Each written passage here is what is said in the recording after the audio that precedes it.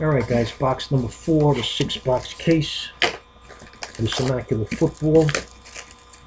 I needed to heat up just a little bit more than I've got. I got 3 more boxes to go.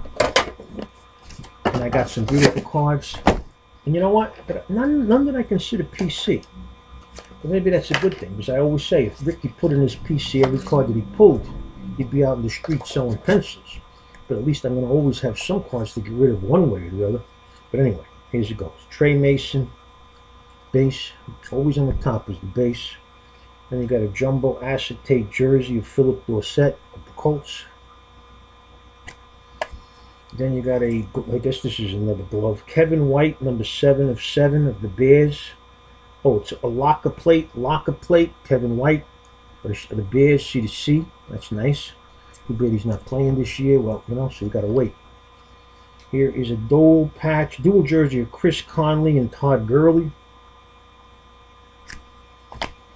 The next is a Byron Jones, rookie autograph acetate. Don't mean nothing to me.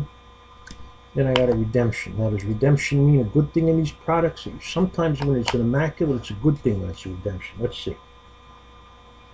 Rookie patches autograph of Devontae Parker in Miami. So, I mean, not the biggest deal, but I didn't know, being I haven't done any this year.